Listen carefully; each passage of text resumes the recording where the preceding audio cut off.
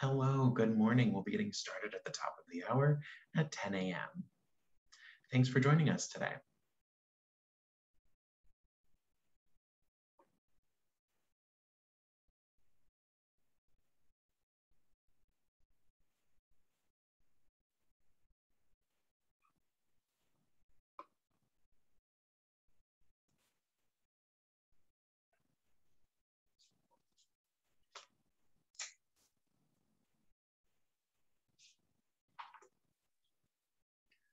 All right, we've hit that 10 o'clock mark.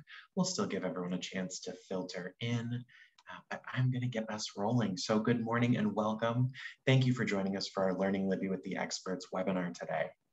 We have a morning chock full of info for you. We'll start with the basics, and then we'll wrap up with some of my favorite tips and tricks with a short break in the middle, just so you can kind of take a moment to pause, maybe take some quiz questions, and we'll get your questions answered as well.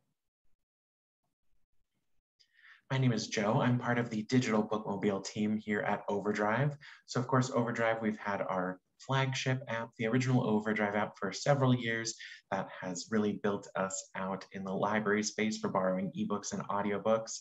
And of course, we are the makers of the Libby app, the brand new app designed to make reading just a lot easier on your favorite devices. So that's a little bit about OverDrive and Libby. And then of course, I am the one who plans a tour route for our digital bookmobile. We send it across the US and Canada and visit libraries just like yours and show people, usually in person, how to get started with Libby. But today we are still staying safe at home, and we'll be doing this virtually. So I've had the chance to do this thousands of times in person and now quite a few times online as well. So let's dive into getting started. But before we do that, just a few housekeeping items I wanted to cover. We do have closed captions enabled for our webinar, and you can adjust those in your Zoom meeting controls. So if you need to toggle those on or off, you can do that there. And if they get in your way while we go through the presentation, you can always use your mouse or your finger to drag them to a different part of your screen. You can ask questions throughout the entire webinar. I'm presenting alone today, so I won't be able to get to them right away, but all questions will be answered. Tap on the box in the meeting controls that says Q&A, type out your question, and you'll get a response in there under the Answered tab. I'm recording our webinar today, and you'll receive an email tomorrow morning from Zoom that includes a link to our full recorded presentation. This gives you the opportunity to review anything that you'd like to see again. If you need to hop out early for any reason, maybe you're not staying for the full hour and a half, you just want to stay for the basics and review the getting start or the tips and tricks on your own time, totally fine. Just keep an eye out for that email. Now we recommend, since you can review the session in that recording, that you watch as I take us through the basics and wait to download the Libby app and dive in until after we wrap up and go into that break period between the two sessions. When the webinar ends today, a survey is going to pop up in your browser. If you could fill that out for me, let me know what you thought and what we could do differently in the future. I'd greatly appreciate it. And then last, but certainly not least, I'll be connecting my iPad into the webinar. Sometimes Zoom cuts off part of my display. I want you to be able to see Libby in her full glory, and I'll be sending out some instructions in the chat. Super simple, quick fix, only takes a couple seconds, so you can see everything. All right, and I'm going to send those instructions out now, just so you've got them in the chat. Go, and now let me take a second to get my iPad connected into the webinar. Now, as I mentioned, I am using an iPad today, but the Libby app is available for download on your Apple mobile devices like iPhones and iPads, or your Android mobile devices. Now, too many of those to list, but think of your typical smartphones and tablets. So things like Samsungs and Google Pixels, all of that you can download and enjoy Libby on. If you don't have an Android or Apple device like that, you can use Libby in your browser by going to libbyapp.com. And whether you're using Apple, Android, or that website, you'll have the same experience once we get into Libby. All right, I'm all connected. So I'm going to take us through downloading and signing in before we head into those basics. So if you are on an Apple device, you'll be headed to your blue App Store icon. If you're on an Android device, you'll be headed to the Google Play Store. It's that multicolored play button, multicolored triangle. Basically, we just need to head to wherever we would typically download our apps from. So I'll start in my App Store and come down to search. And then I'm just going to type in Libby and hit enter. Because when I do that, Libby's going to be one of the top results that pops up. So here she is. This is what we're looking for, this maroon app icon with Libby reading her book. And we're looking for Libby by OverDrive. Now, Libby is completely free to download, and you'll see on your screen either get or install. So tap get or install and give Libby a minute to download. You might need to sign into the App Store, just depending on your device's settings, but remember, completely free. Now, once Libby's all downloaded, we'll leave the App Store and go and find that freshly downloaded Libby app on our device's screen. When we tap in for the very first time, Libby has a few questions for us to help us find our library and get signed in with our library card. We only need to do these steps the first time we're setting up our device, and then going forward, Libby will remember all of this info so we can dive right back into our library. So let's answer our first question here. Do you have a library card? I'm gonna say yes. And now we need to find our library location. Now, I always recommend using I'll search for a library, the second option here, because you can search by the name of your library, the city you live in, or your zip code. It's nice and precise. Guess my library doesn't always work.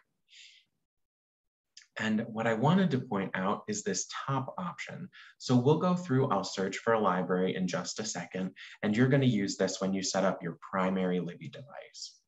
But if you're like me and you want to use Libby on your smartphone and your tablet, you can use copy from my other device when you start to set up that second device to pull all of your saved info in and make it nice and quick. So just wanted to point that out if you're setting up more than one device.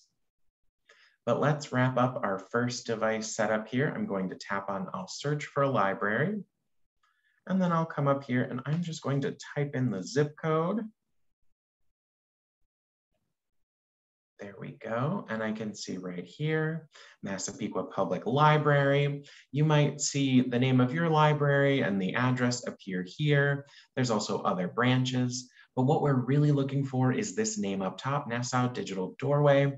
This is the name of your library's digital collection. So your physical building shares with 54 other branches in New York, all sharing this one wonderful digital collection of ebooks, audiobooks, and magazines, and that is called Nassau Digital Doorway. So this is what you want to see pop up, and you'll just tap on that box to choose it.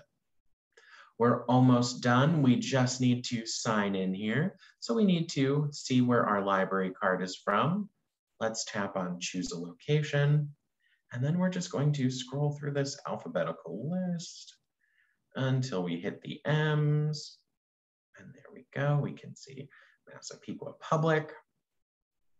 And now all we need to do is type in our library card number. So you're going to find this number usually under a barcode on your card. And just enter only the numbers, no dashes or spaces. And once that card number is in, we'll tap on sign in. Now, every once in a while, because you're on that screen, you might miss a number or flip a number. So just, if it doesn't work the first time, type in that number again. If you have any trouble signing in after making sure the number is correct, just reach out to your library. They're the ones who manage your library card info.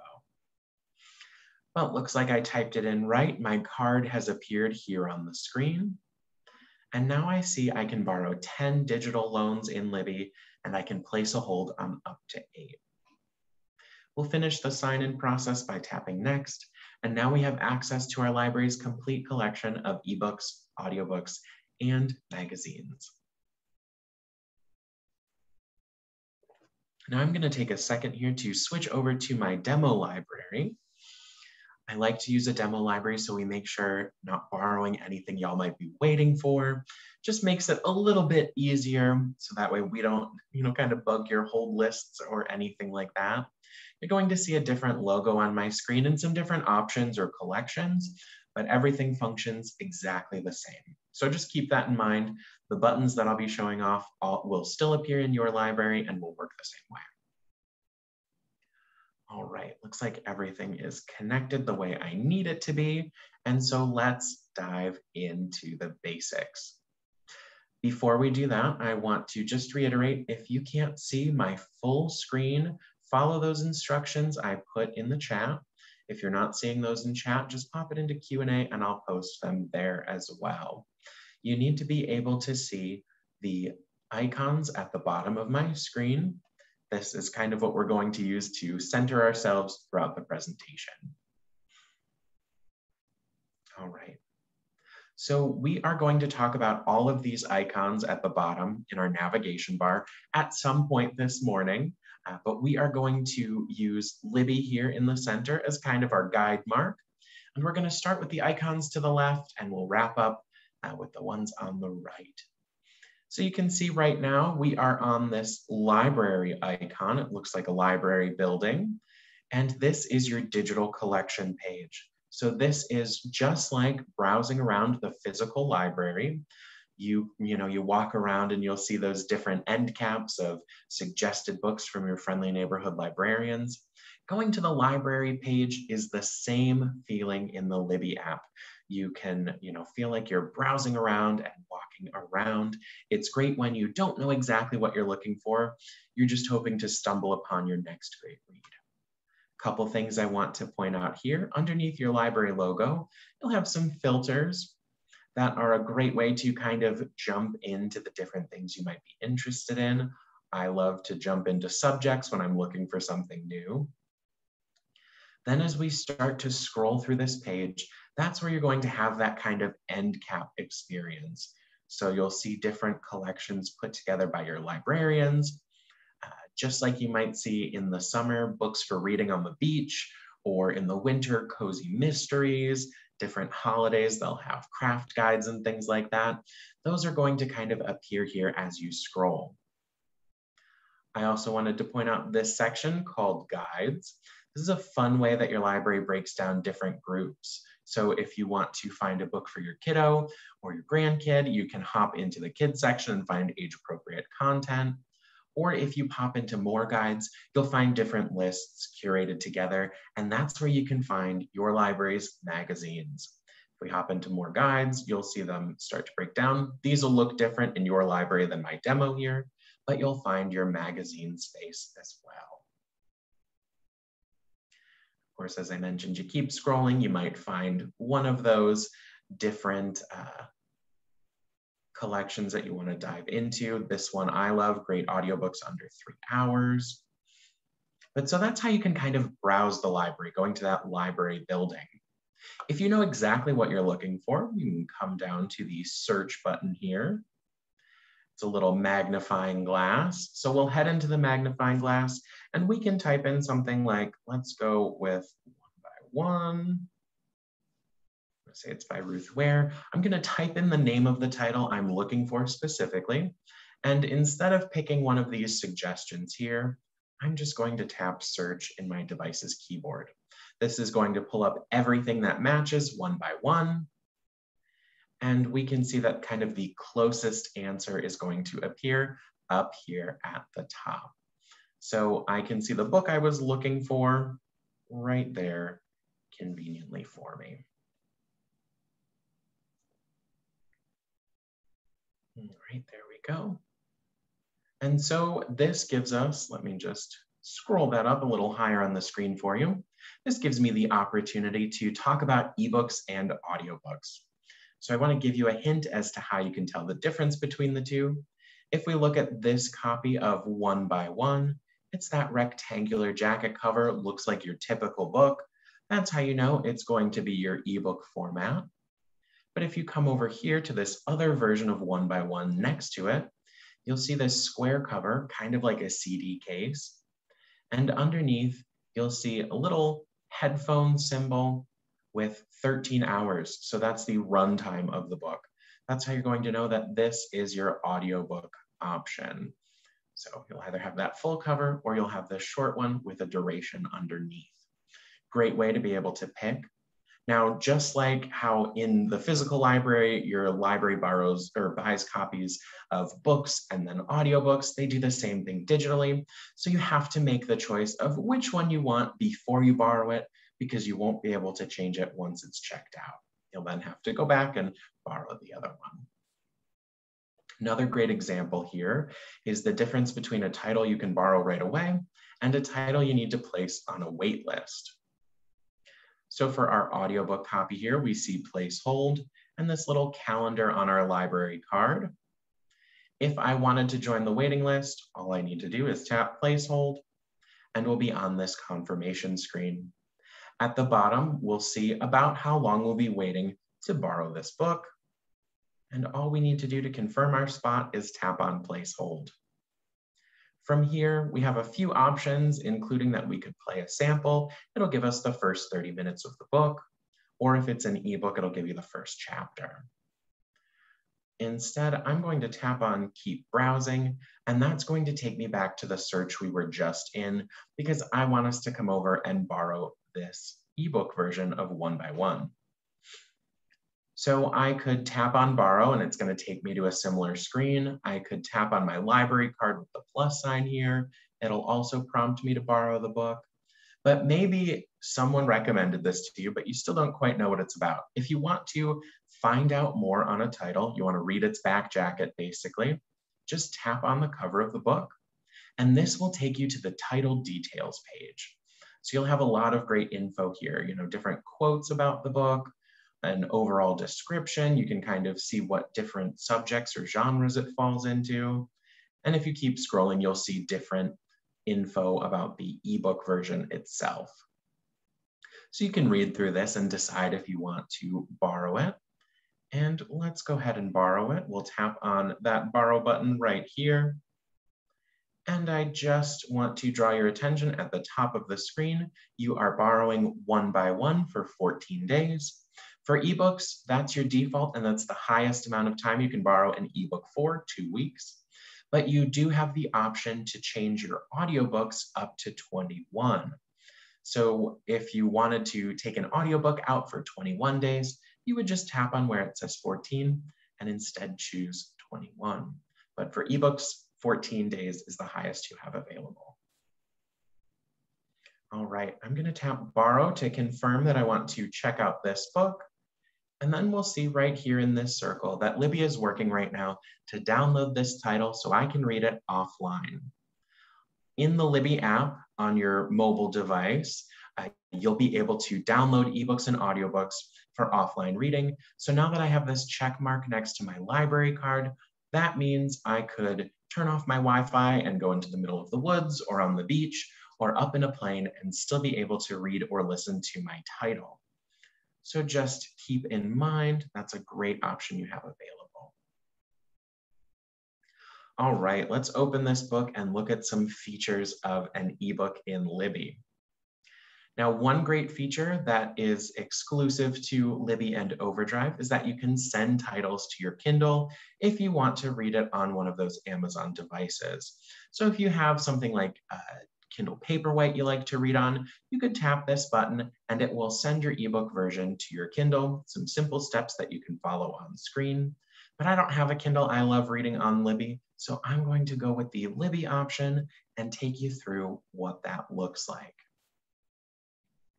Now, when we open up an ebook, we're going to see these menus at the top and bottom of the screen, kind of blocking our progress forward. To make those disappear, we'll tap in the center of the screen and they pop away.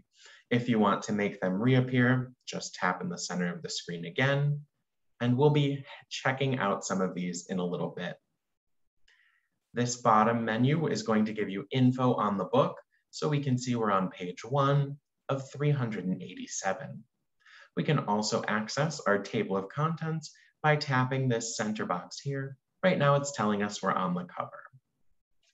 But I just want to start flipping through, so I'll make those menus disappear, and then I'll either tap or swipe on the right side of my screen to page forward.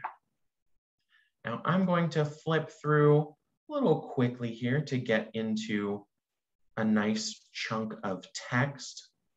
And the great thing about ebooks is you are not missing out on any of that stuff that you usually find. All those blank pages are represented, all of the title info is there.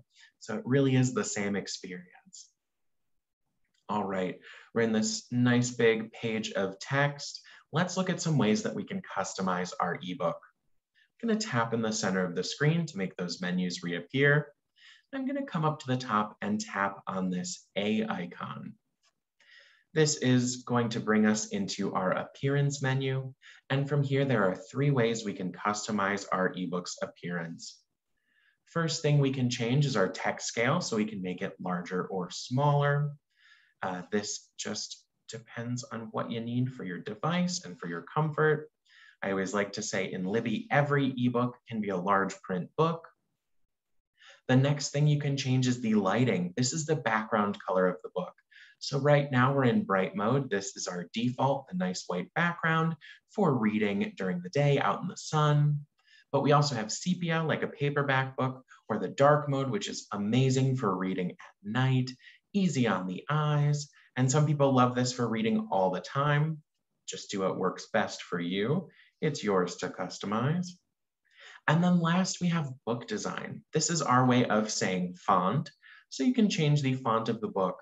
We're in our publisher's default. So if you picked this book up off the shelf of the library, the font would match exactly. But there's 4 other choices you have, including our open dyslexic font, which is designed to help some users with dyslexia to read. I'm just going to take a second here and pop all of these back to my settings, because these are sticky settings. So basically what that means is you only have to make those changes one time, and Libby will apply them to all books you either already have checked out or check out going forward. So you never have to go in and keep making those customizations. Libby's going to make the books work for you instead of you having to work for the book.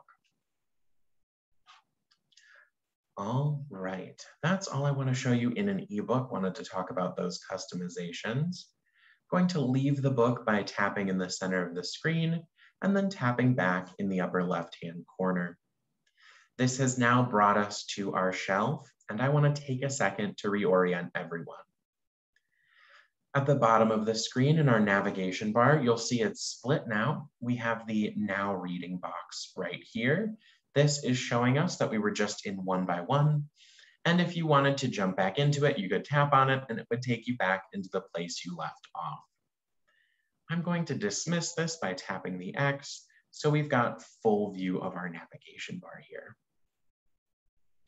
So let's look at the center. We started to the left of Libby. We went to the library building to browse for a new book. Then we went to the magnifying glass to search for the specific book we were looking to find. Now we're going to switch over to the right side of the Libby icon. We are on this stack of books right here. This is our shelf. All of your current loans and holds, so everything you're currently borrowing or that you are waiting to borrow on a hold list for, lives here.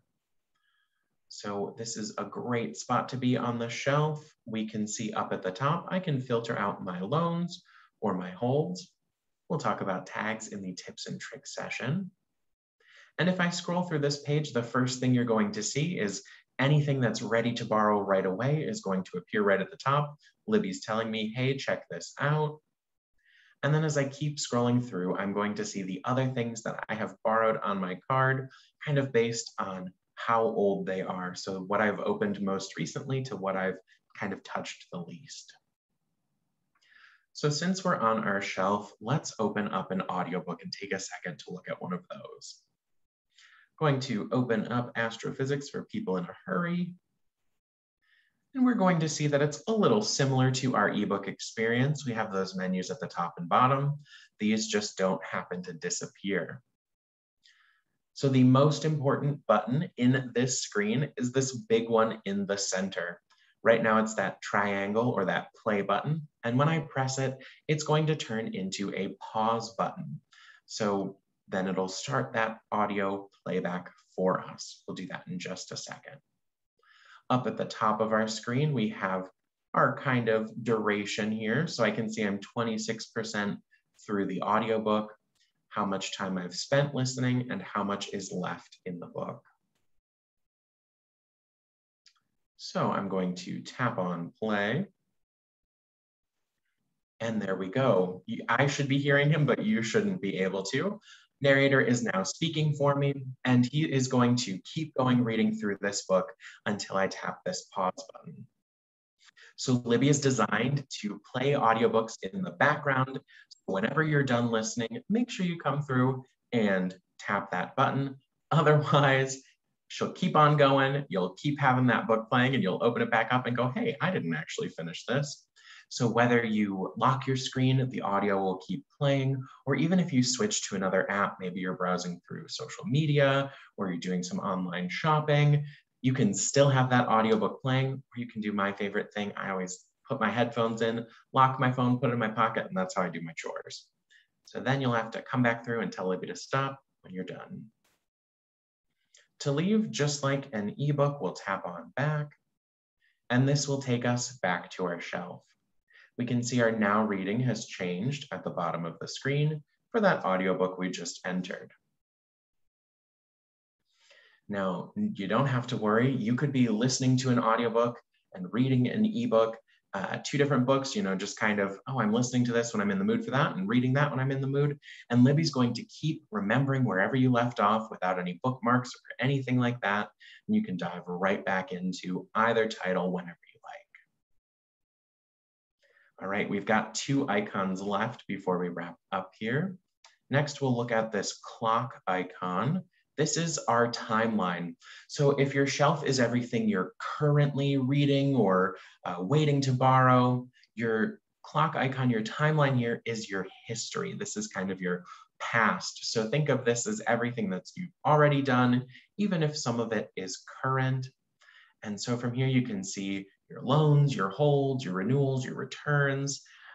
Everything is going to appear in here and give you a history as you scroll through of what you've borrowed. All right. Let's wrap up in the center here. We're going to go into the Libby menu in just a second, but before we do that, I wanted to point out this little bubble on the top of her head here with the number 3 in it. Libby's telling me I have 3 notifications waiting for me in the menu. So when I tap on that icon, we'll see those notifications appear up here at the top in these cards. So just like we saw on our shelf, we have a hold ready to borrow. She's also notifying me right here, my hold is ready. And I can just swipe through them and go through those different notifications until we hit this last box here, telling me what library I'm at and manage notifications. We're going to dive into this menu in just a little bit to talk about what notifications are and what they look like. This is where you'd go if you wanted to make any changes to your settings, but the first time you place a book on hold, Libby's going to bring this menu to you automatically so you can set those preferences.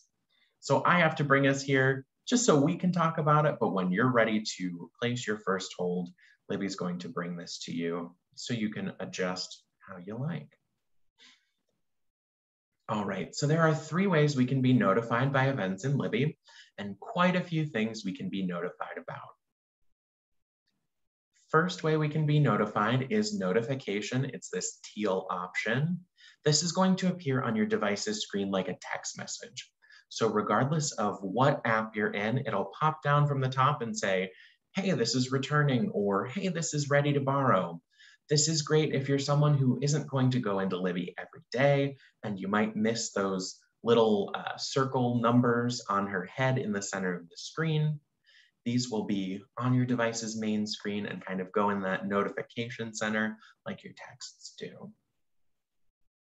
So I turn this one on for things I want to make sure I never miss, even though I'm in Libby almost every day. The next option, this gold one, is menu badge. It's what you saw. It's those little number icons with the cards appearing in the menu. This is that great option if you're always opening Libby, or if it's something you want to see, but it's not necessarily important you see no matter what app you're in. And then the last option is ignore. There are some things I choose to ignore, like when my loans return. I know I was done reading it and I didn't return it early, so I don't need to know that it went back to the library. So those are the ways you can be notified. And then I just want to talk about hold ready, because this is probably one of the most important things you can be notified about. When you're waiting to borrow, I'm in a room with automatic lights and I must not have moved around enough. All right. So when you're on a waiting list for a title, you want to know that that book is ready for you to borrow. So what you need to do is come in and manage your hold ready notifications. So when a title is available to borrow, like we saw on my shelf, you have a 3-day period to make one of 3 options. You can either borrow that book right then. You can have Libby deliver the title later, so you'll pick how long you want to wait. She'll keep you at the top of the waiting list, and she'll let other people on the list kind of pass by you until that time that you set is up. Or you can cancel the hold. You can say, you know what, I don't want it anymore. Take me off the list. Now, the first time, if you don't take one of those actions, borrow it, have it delivered later, or cancel your hold, Libby is going to automatically, one time as a courtesy to you, have it delivered later. So she'll keep you at the top of the list, and then she gives you about a week and she'll bring it back and say, okay, you missed it the first time, but are you ready to borrow this book? If you don't take one of those actions that second time, she'll cancel your hold and you'll be removed from the list. So if you still want to be on the wait list for that book, you'll have to rejoin it from the bottom. So I harp on this one because it's super important, and nothing is more of a day ruiner than when you miss your hold being available. So just make sure you've got your notifications set the way you like them. Couple other things to talk about in the Libby menu before we wrap up here. Next thing is your libraries. So this is where your library cards are going to live. Libby's designed to store multiple library cards, whether you have access to different libraries in your state, or if you have residence in a couple different locations and you've got other cards, you can store multiple cards from different libraries, like I am here. Or if you're a family sharing a device, you can store multiple cards from the same library. Then we've got help and support. 2 things to cover in here. First, I want to take us into the new settings menu. Up at the top, I mentioned at the top of our presentation that if you are setting up Libby on multiple devices, you can use that copy to another device button to make setup faster for that second or third device. You'll need to come into the settings menu to open up copy to another device and get the code on that first one you have already set up. So great way to do that. And then let's see, where did that go? The other thing I want to point out in this menu is customize navigation. So when we tap in here, if you've noticed at the bottom of my screen for my navigation bar, all my icons are labeled. This is a feature I love and have turned on, but when you download Libby, they're going to be turned off. So it might help you to come into settings and then customize your navigation and turn labeled icons on so you can have that little bit of help to remember which one's the shelf, which one's the library. So just keep that in mind. You might want that on. Last thing under help and support, let's go into get some help. So we've got some common solutions to frequently asked questions, but I love up here this help box. So I'm going to let's see. I don't talk about returning books early because I try to keep this just to the basics, everything you need to know, and books automatically return on their due date, so you never have to worry about fines or late fees. But if you want to learn how to return a title early, you could type in a keyword like that, and Libby's going to give you some article suggestions. So I'm going to go into returning books, and up at the top, she's going to tell me that they return automatically, but if you want to return it early, here's how you can do that. So it can go to the next person on the wait list or be back on the shelves for someone to browse and find. So you can do this with anything you might be looking for in Libby. Now, if you don't find the answer here in one of those help articles, you can come down and tap on Ask Our Support Team. This will prompt you to send an email to our tech support team. We're a group of Libby experts available 24/7, 365 days of the year. So you can reach out to them and let them know if you're having a problem, if you have a question, or even if you have an idea for the Libby app for the future, and they will get back to you and help you as soon as they can. Usually they reply via email in a couple hours.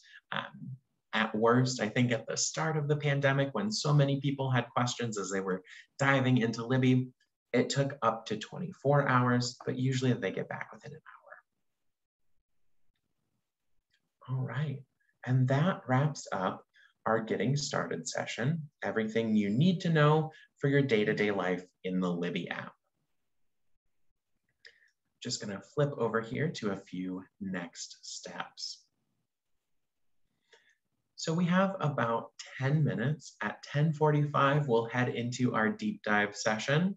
So for now, I encourage you, feel free to get up, stretch, get some coffee or some morning beverages and be ready to go for that 10:45. Feel free to send through any questions you might have. You can even ask questions anonymously, and I'll be here to answer those for you. If you don't have questions for me, stick around for our mini quiz. I have some questions for you to test what you learned. We'll go into those in just a minute. At 10:45, as I mentioned, we'll head into our deep dive session where we look at some of my favorite tips and tricks. Recommend that you stick around for this if you are feeling confident and comfortable and ready to learn more. I don't want anyone to feel overwhelmed. I go a little bit faster in the deep dive session. So, just remember we are recording and you'll be able to review that. I'll give you a last call before we go into the deep dive, just so that way you can kind of gauge your comfort and if you're ready to take on more. Otherwise, you'll know that you can hop off then and review at your own pace once you get that recording. All right, give me 1 second here.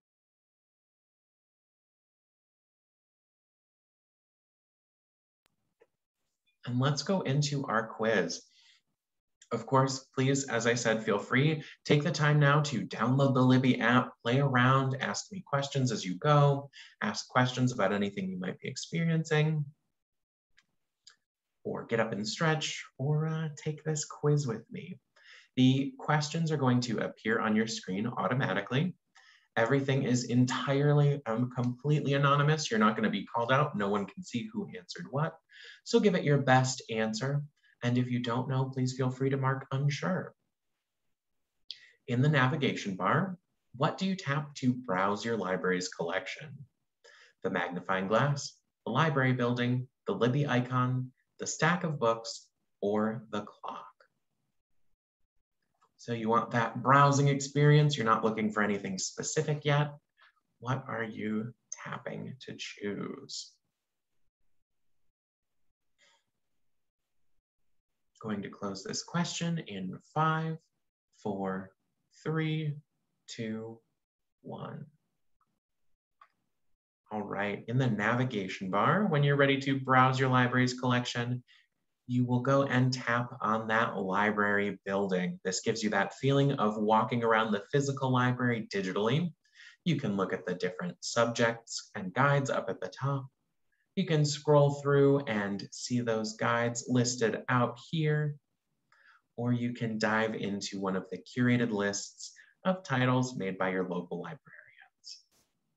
When you know exactly what you're looking for, that's when you'll tap on that magnifying glass and type in the name of a title or an author, a series name, or even the name of a magazine. And then when you tap search, everything that matches is going to pop up for you. Awesome. For question number 2, we're still in the navigation bar. What do you tap to find your current loans and holds? The magnifying glass, the library building, the Libby icon, the stack of books, or the clock. Remember, those current loans and holds live on your shelf. What do you tap to get there?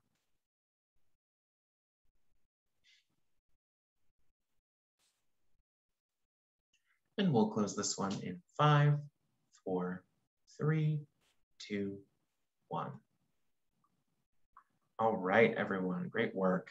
As I mentioned, those loans and holds live on your shelf. When you are ready to go and check that out, you can go to the stack of books icon, and from here you could filter by your current loans or holds.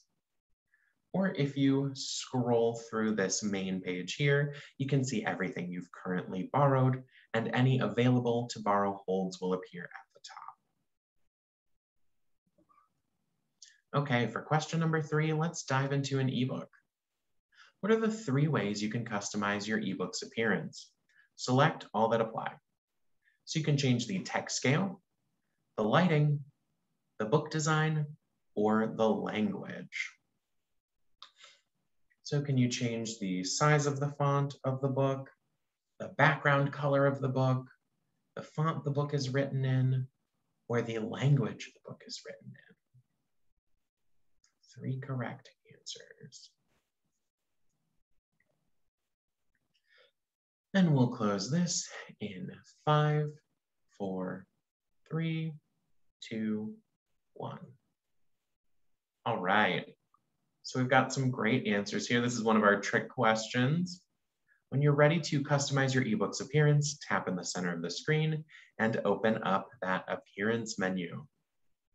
From here, you can change the size of the font. Like I love to say, every ebook can be a large print book.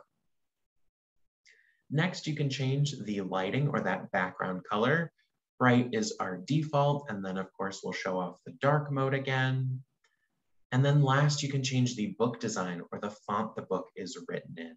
So we've got the publisher's default and the Open Dyslexic, along with 3 other different fonts. But there's even a custom button available where you can kind of really create and customize your own experience. You can change things like the spacing between the lines of text. All right, question number 4. This is a quick one. True or false? Titles return automatically on their due date.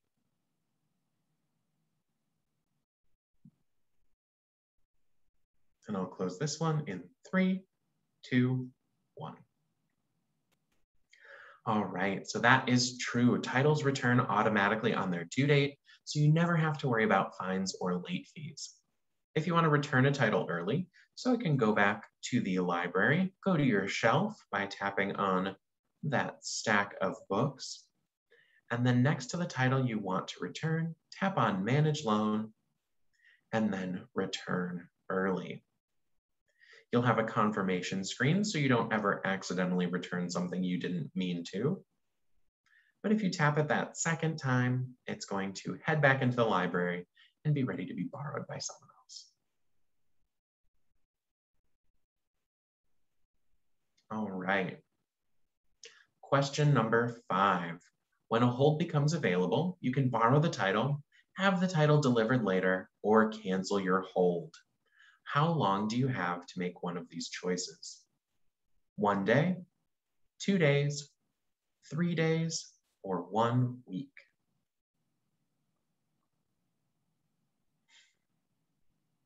And I'll close this one in 5, 4, 3, 2, 1.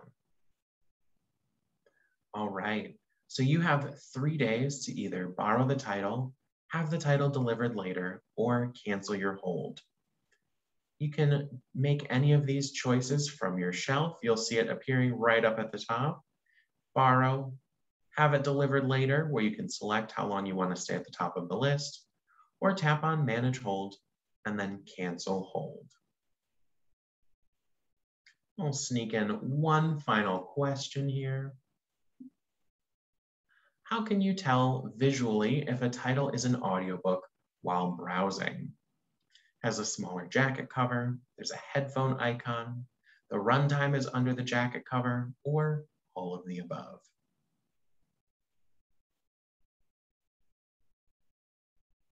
And I'll close this in 5, 4, 3, 2, 1. Awesome work, everyone. Thank you for these great answers. So the correct answer is all of the above. You have that full rectangular jacket cover on an ebook, but for that audiobook, we've got our square jacket cover with the headphones and runtime underneath.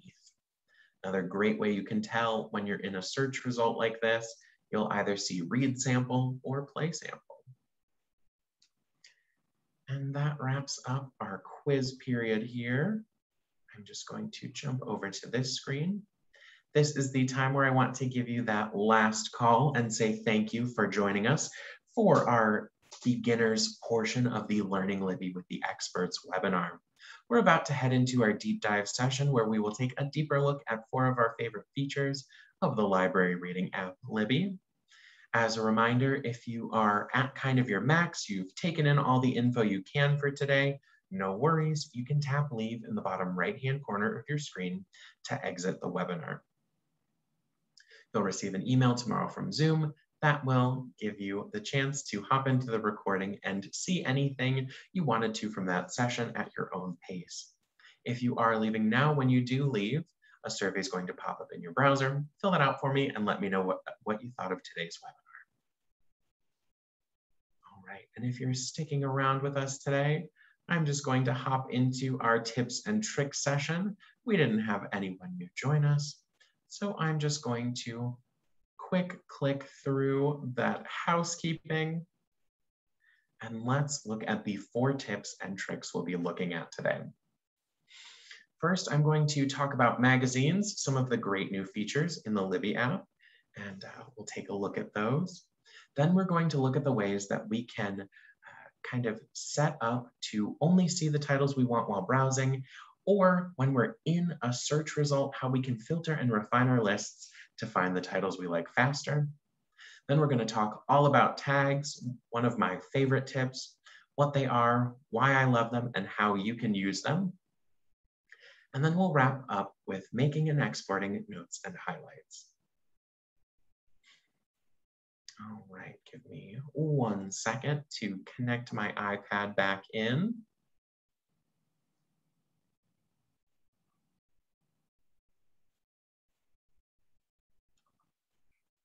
There we go. And I am just going to dive right in to tip number 1.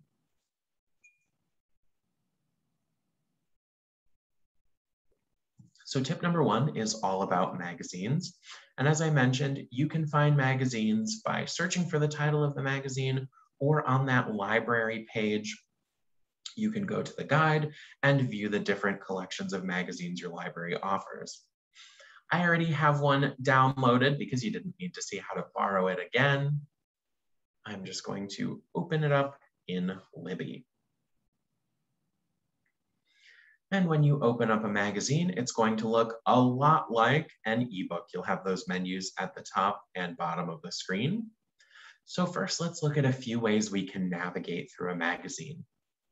You can do what I like to call the 20/20 vision route. If you can see what these little thumbnails are, you could click on any of them and it'll jump to that page.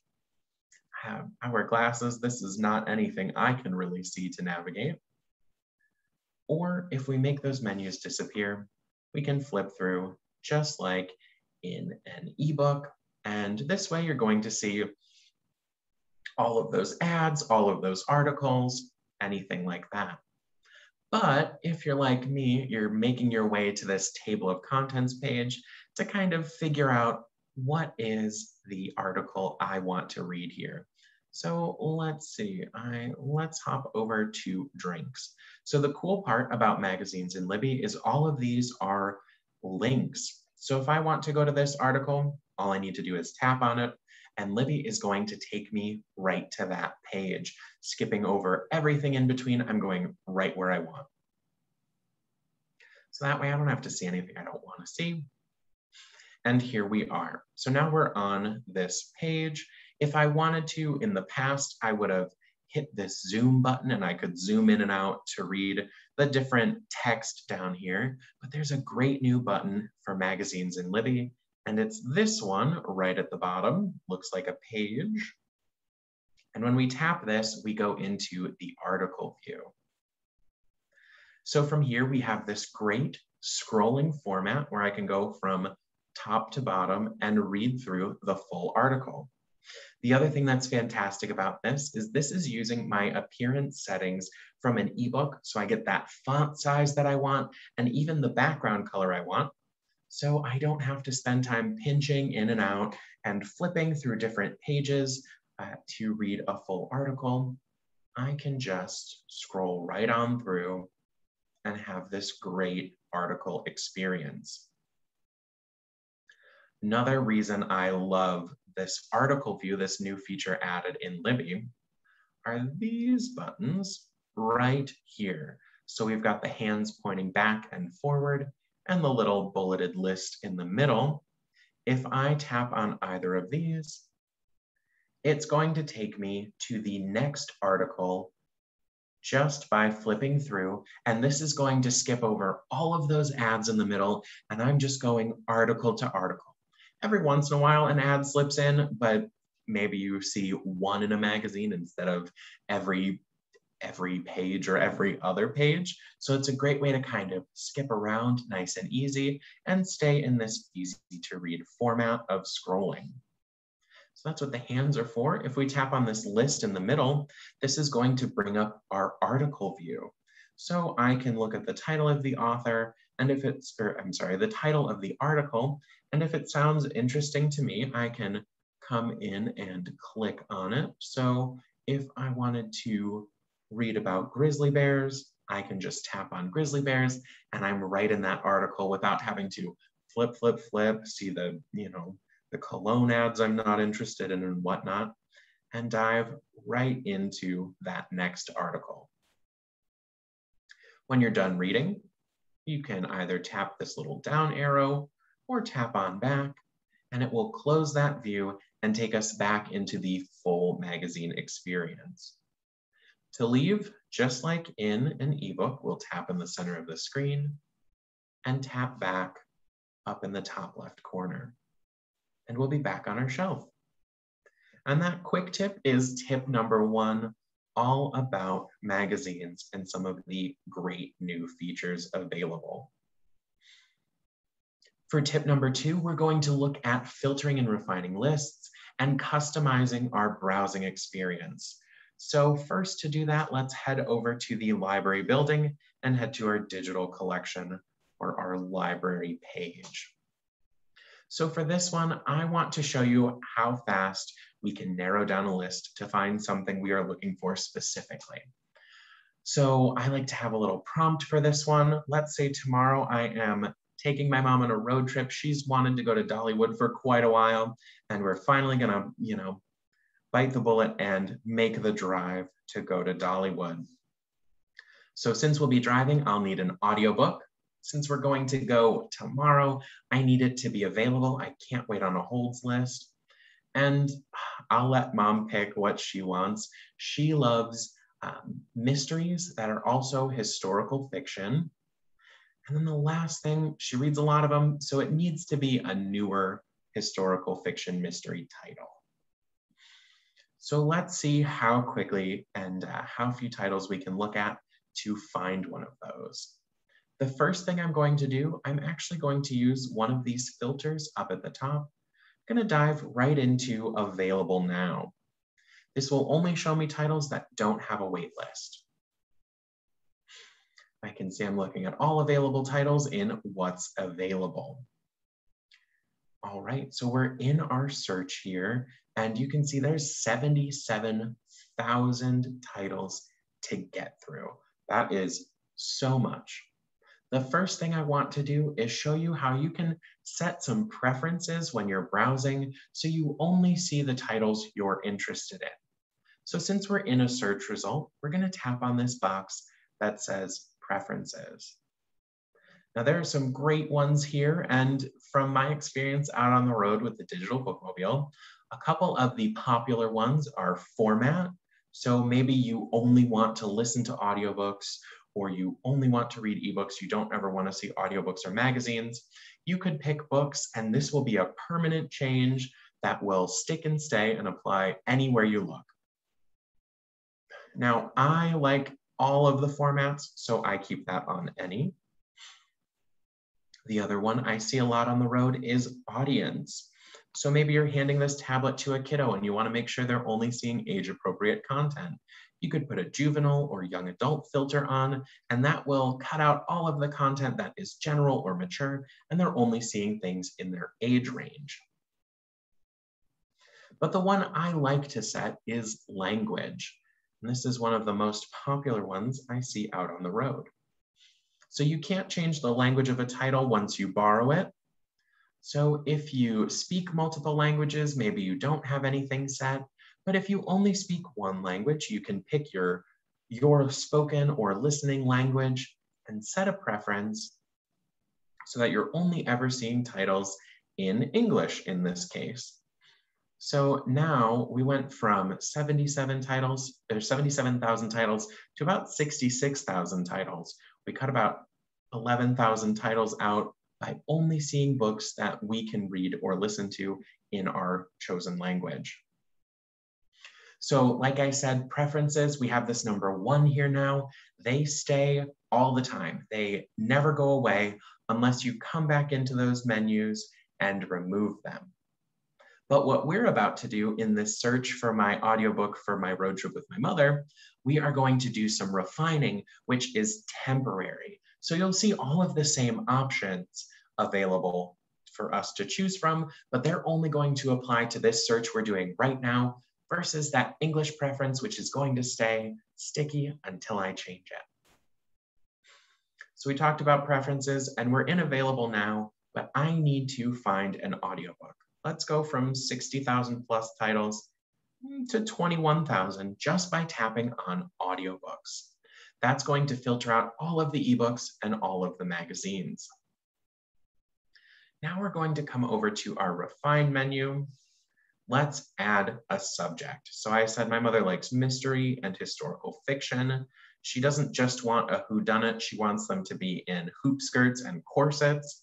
So first, let's add that mystery option here. And just by jumping into mystery, we've gone from 21,000 audiobooks to 2,800 audiobooks. We'll come back into refine and then subject. And let's add another subject. Let's get that historical fiction in here. I'll tap on this one. And what I love about refining lists in Libby is that this is giving us niche subjects. So instead of it being all mystery and all historical fiction that I have to comb through, I'm actually seeing books that are both mystery and historical fiction. So I've gone from 2,800 audiobooks to 206, which is a much more manageable list to comb through. But the last criteria I need is I want to see those popular, or those, instead of the popular titles up at the top, I want to see the new titles. So I'm going to go down to sort by and choose release date. My mother is a fiend for mystery historical fiction. I don't want to have to be like, okay, did you read this one already? We'll kick out all the older titles and go right for those new ones right up at the top. So just like that, very quickly, we went from 77,000 titles to 206, and it shouldn't take me more than an hour to find a book that I want for my mother to be able to listen to during our road trip. And that wraps up tip number 2, setting preferences and filtering and refining lists. We're going to stay on this page to roll into tip number 3, which is where we talk all about tags. Now, I love tags. They're a way that you can make and categorize different lists in Libby. So in the OverDrive app, you had a wish list, and that was it. You had your wish list and your history, and it wasn't very dynamic. Tags in Libby are super robust, and the only limits to your tags are your imagination. So what I do on my personal device, I'll make different tags based on the people in my life. So my mother loves to read, we know this, and the best gift you could get her that she won't feel guilty accepting or that won't sit around, not being used is a book. She will read that book. So as I go through getting ready for different holidays, when I'm in Libby, I'll just pop lists into my mom tag. And when I am heading to the bookstore to pick up those books for her to own and love, it'll only take me a few seconds because I can go through that list of things I decided I think she'd like. And then I can spend more time shopping for myself while I'm there. A little bit selfish. Other thing I love to do is I'll set up different lists for my nephews. They're young, early readers. So I'll find books that I know are things that they love, and I can send that list off to my brother and say, hey, I think Chris would really like this book. So tags are really robust, either organizing and sharing, or what we're going to see here on the screen in this search for our pretend road trip is that your tags also appear in your search results. So if we look at the War Widow, we can see this little kind of like shopping tag next to it that says TBR. That's my to be read list or my wish list. So I would be able to, in this search that we've already super filtered down, come over here and see, oh, this is already a book that I thought, I'd like or that she'd like. We can borrow it right away and dive right on in without even having to scroll any further. So this tag is coming up here to save my life and make it even faster. If this didn't appear, maybe the War Widow wasn't tagged, if I keep scrolling, I'm gonna come across The Devil in the Dark Water. And I see this tag here. It's a smart tag. We'll talk about those in a minute. It looks like a little receipt. In Libby, she's got these cool smart tags set up. So any books you borrow are automatically tagged with this receipt. So I know I've already borrowed and read The Devil in the Dark Water. In the past, before this tag existed, I probably would have checked it out, listened to the first 30 minutes and gone, oh wait, I've already listened to this before. So it's a great way to really make sure you don't get stuck in that habit of rereading the first 50 pages a couple times or listening to a book again. You already know, hey, I borrowed it. But let's take a step back and look at how we can add or create new tags. So here we've got In the Garden of Spite, borrow, play sample, tag. If I tap on tags, I can either add this book to one of my existing lists, or I can make a new tag.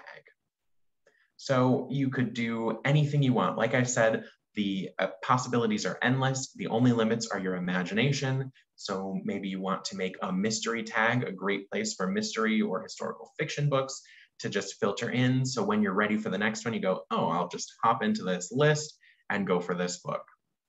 You can also add a description if you want, but when you tend to use those genre tags like, oh, hey, this is a mystery, you know what the books are. You don't need the description.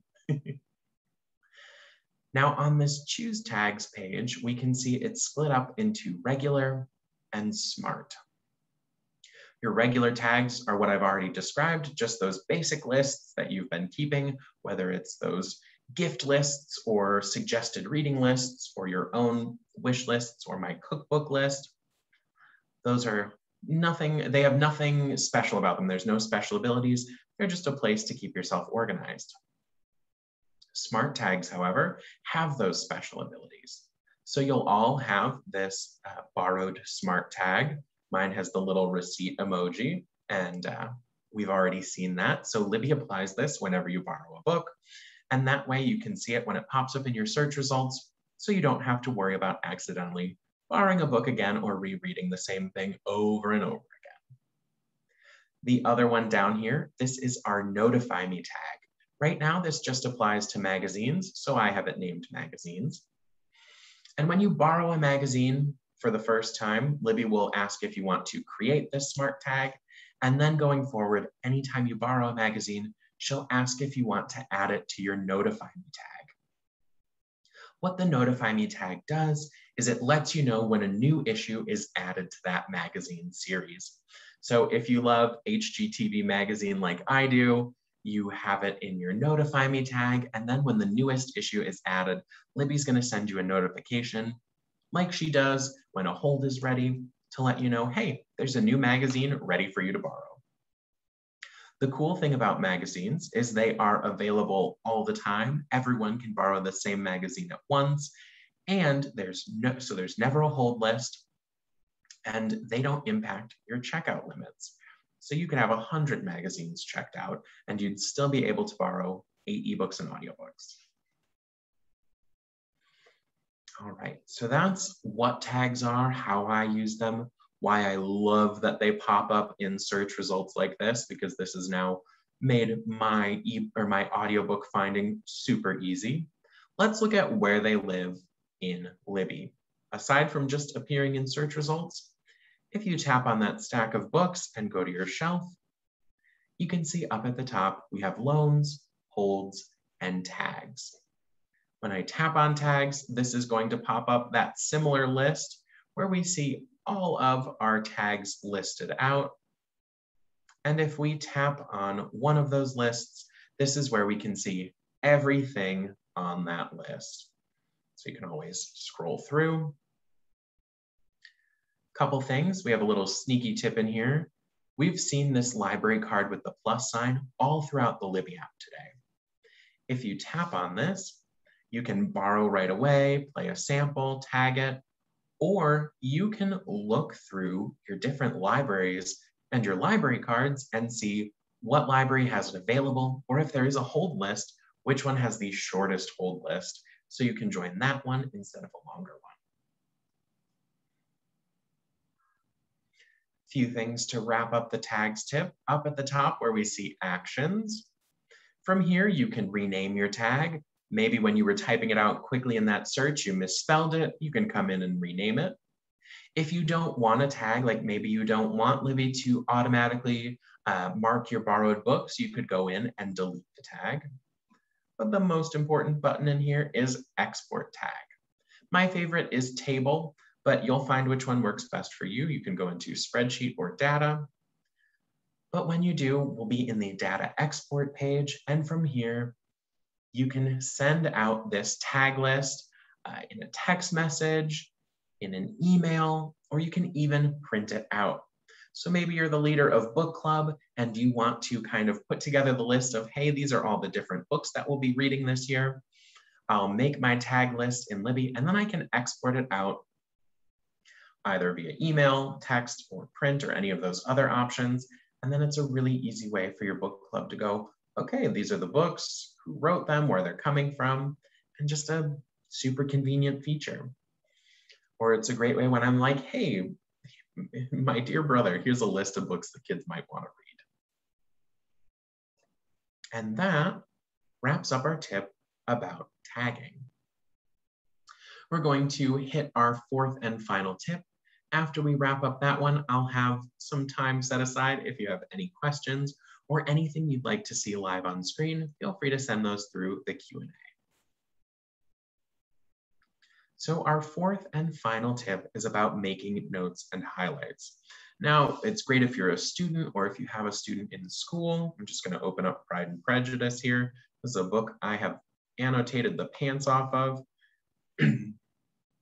We can dive in to a book and make notes and highlights. So whether you're a student or you're in book club, or if you're like me and you just like to annotate what you're reading, this is a great way to do that.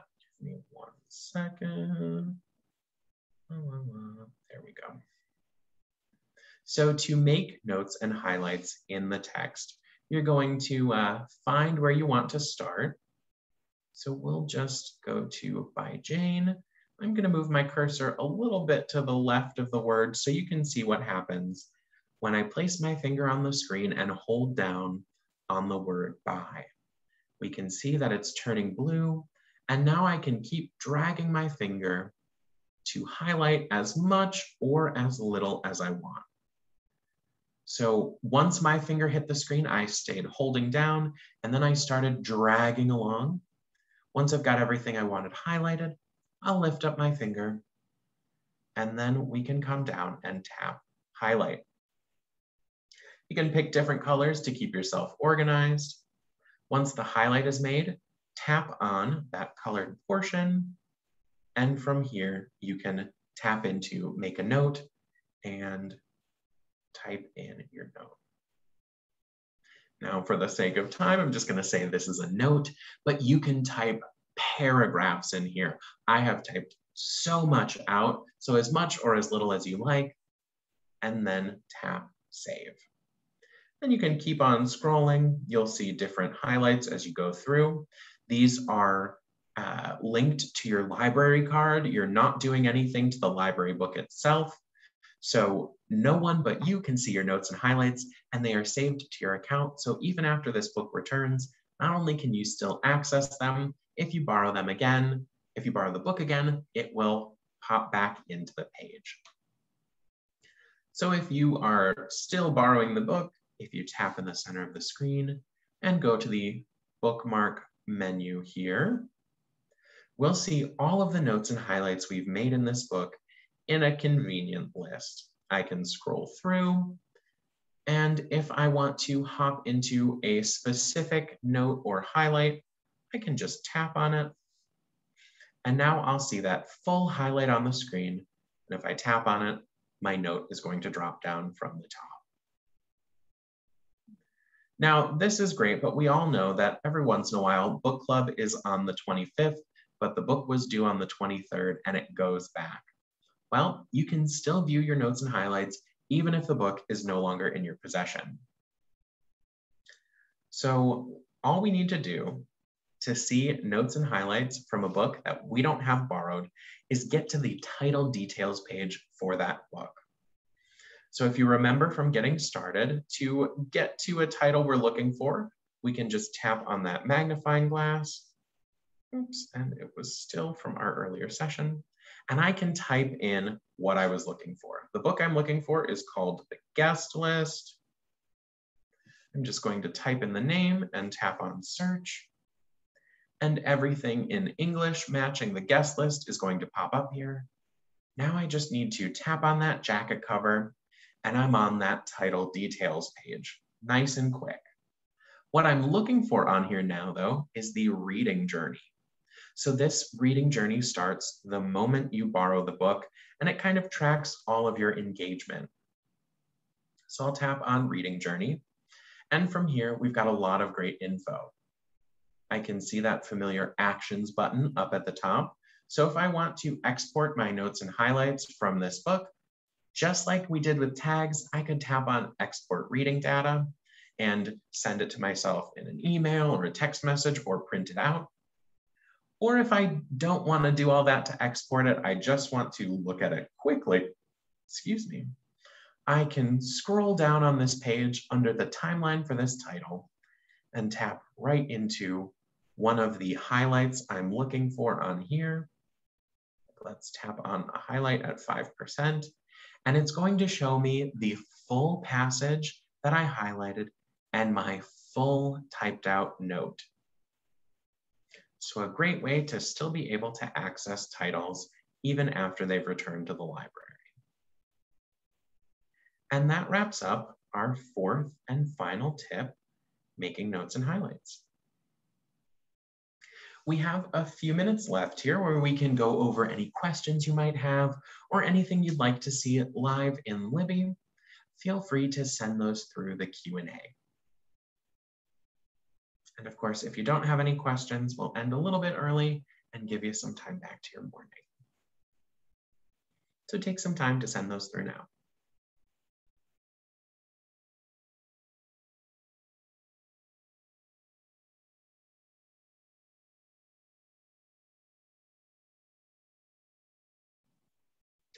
One thing I wanted to just mention one final time is even though you've had access to me for this webinar to ask your questions, you can always find help directly in the Libby app. So remember, if you tap on the Libby menu and then under Help and Support, tap Get Some Help, you can come up here and type in those questions you might have.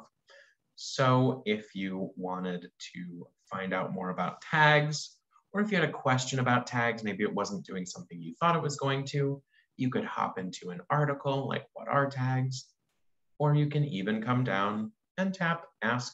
Oops. My hand hit the screen. We can come down and tap Ask Our Support Team. And remember, you can send that email to those Libby experts 24/7, 365 days of the year. All right, and that wraps up our Learning Libby with the Experts webinar. Thank you all so much for your time and your attention and your patience today. Hopefully you had a wonderful experience and you picked up some new tips and tricks with the Libby app. Remember, you'll get an email tomorrow morning from Zoom that includes a link to our full recorded presentation. You have 30 days to view this in your email. After that, it will expire, but if you'd like to keep that video permanently, you can do so by tapping the box that says download. Promise you won't miss it. If you download it, it's yours to keep forever. If you have any questions following this webinar, please feel free to reach out to our tech support team directly in the Libby app under Help and Support, Get Some Help. And with all of that said, thank you so much for joining us today and happy reading. When I end the meeting, a survey is going to pop up in your web browser. Please fill that out for us. Have a great day.